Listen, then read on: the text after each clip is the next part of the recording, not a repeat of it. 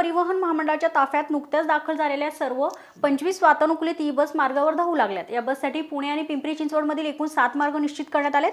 त्यामुळे संबंधित मार्गावरील प्रवाशांना काहीसा दिलासा मिळाला आहे।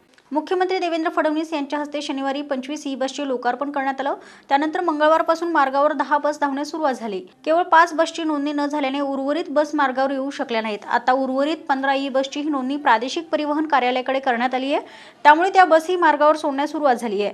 सध्या सर्व 25 ई बस मार्गावर धावू लागल्या आहेत।